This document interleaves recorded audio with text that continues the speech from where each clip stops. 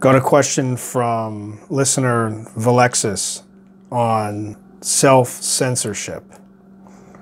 She is an artist with some very dark material, and she's concerned that it may be taken the wrong way and could actually have a negative, harmful effect on people. But at the same time, it could also have a powerful cathartic effect and be helpful. So she's not sure whether to release this particular material. And it goes to the question of what are the obligations of an artist, of a creator, to society? Is there a duty to protect the people in some way versus perhaps a duty of an artist to simply do whatever it takes, whatever is on a purely artistic level seen as good, that is good, and to be willing to break all boundaries. So this is a very difficult question for me, and I don't have an answer. But the issue of self-censorship is certainly something that I deal with. I'm not used to publicly talking to the entire world. I mean, you're talking into a camera, talking into a microphone, and anybody in the world could watch you. And maybe there's almost nobody who is even aware of the existence of this channel, of this thing as it is now. But then even in the future, anything I say could be found by anybody. And so when you're looking into that camera and when you're speaking into that microphone, you really are speaking into the whole world, speaking for all time. And really part of the reason why I'm doing these little vlogs is to give myself the practice, the training of getting used to every day looking into that camera, speaking into that microphone, and being okay with whatever I say being delivered to the whole world. So in the particular case of some particularly dark material that might be harmful, I can't answer the question of whether any particular material should be released.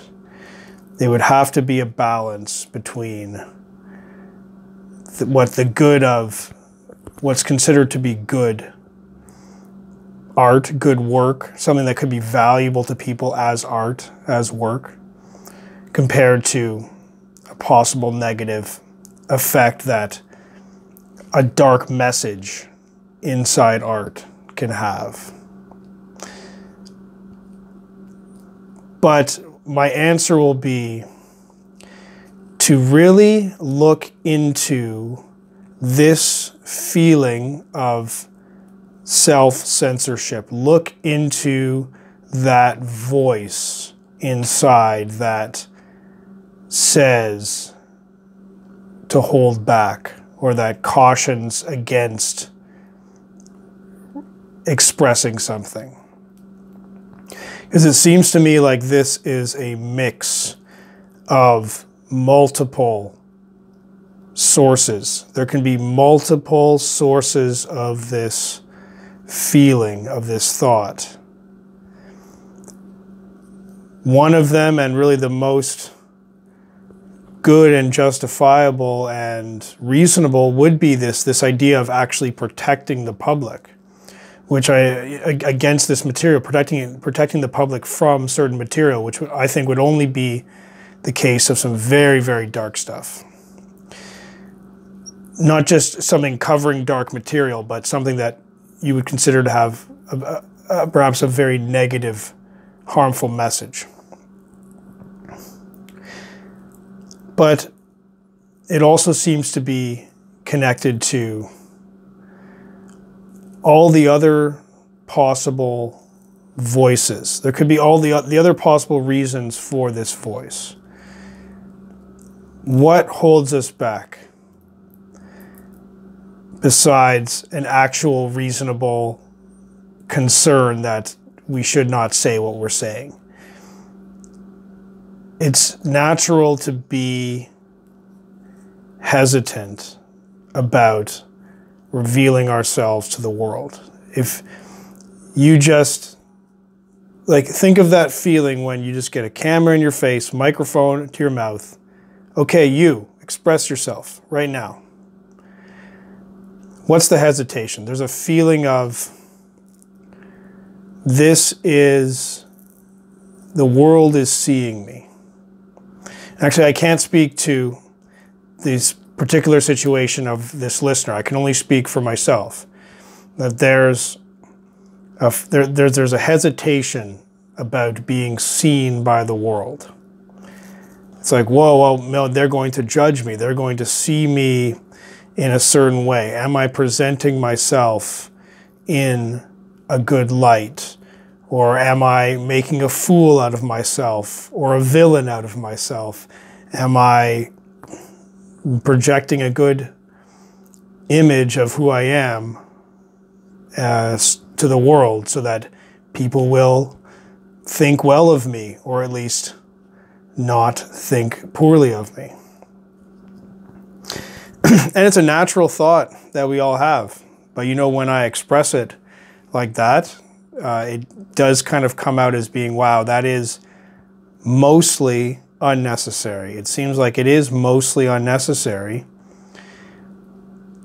If I have something to say that I feel is important enough for me to say,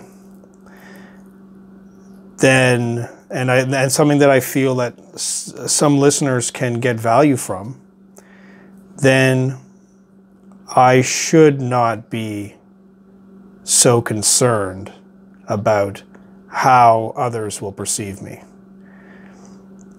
And in fact,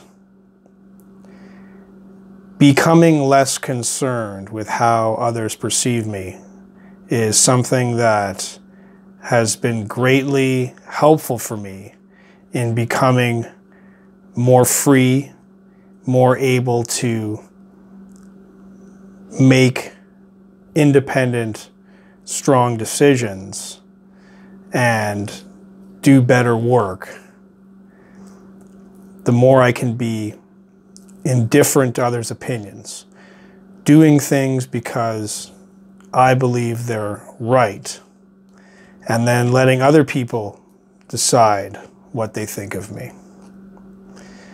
So this I hold as an ideal, that there should be no reason for me to hold back in regards to what people might, or how people might react to it. I simply try to create value, create something valuable, then release it to the world. And then whatever happens, happens. So this is, I believe, the ideal mindset, but I'm certainly far from it. Just over 50 videos in now, 50 days, and I'm still just barely getting used to this idea of being public, even in the most limited way. So I would be curious to hear any listener feedback about this. What does it mean to make ourselves public in this way? And are there obligations that come with that? So those are my thoughts on the topic, and perhaps in the future, when I have more experience with this, I can give a more definitive answer. But as it is now, I'm still learning what this means. And my task for myself now is to overcome this voice of self-censorship and be able to express all the best things that I have to express.